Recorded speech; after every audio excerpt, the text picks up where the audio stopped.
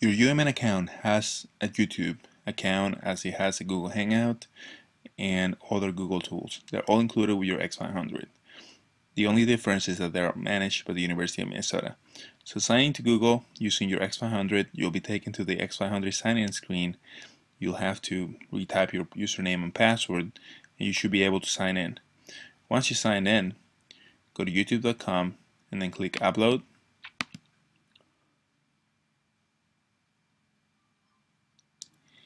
Here you'll be able to do a webcam recording, a photo slideshow, a Google On Air Hangout broadcast, or edit video. You can drop a file and upload it. If your file is larger than 15 minutes, you'll have to change the limits in your account. All you need to do to change the limits in your account is verify that you have a phone. You'll go through 2 steps, and so you text message, type in your phone number, submit it, and then it's going to send you a text message with a code, and you will input your code, and that's all you will need to do. Once you do that, I'm going to switch accounts, but I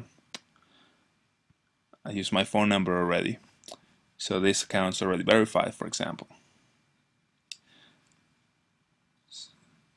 So after you do that, you can upload a file. You won't have a limit, and you should be able to upload larger files than 15 minutes.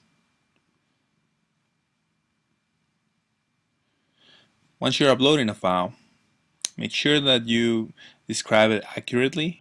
The title is very important, otherwise people won't find it.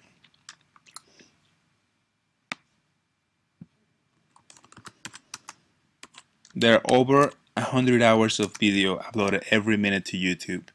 So without labeling your video accurately, people just won't find it. However, sometimes we don't want our videos to be found. So if you don't want it to be found, you can do 2 things.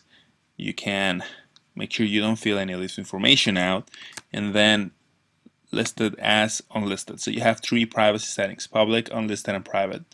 If you have it as unlisted, you can just share the URL for it, but people won't be able to find it without the URL.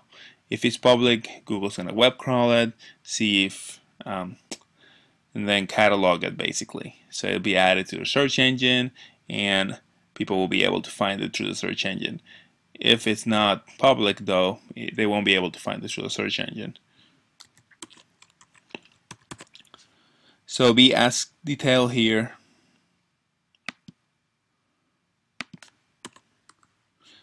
as you want to, as much as you want to have your video be found. That includes also tags. So make sure you write a good description, a good tag. All this information is going to be automatically saved as you're uploading your video. And once it's finished, you'll be able to go to your video manager and see the list of videos that you have already uploaded. Thanks.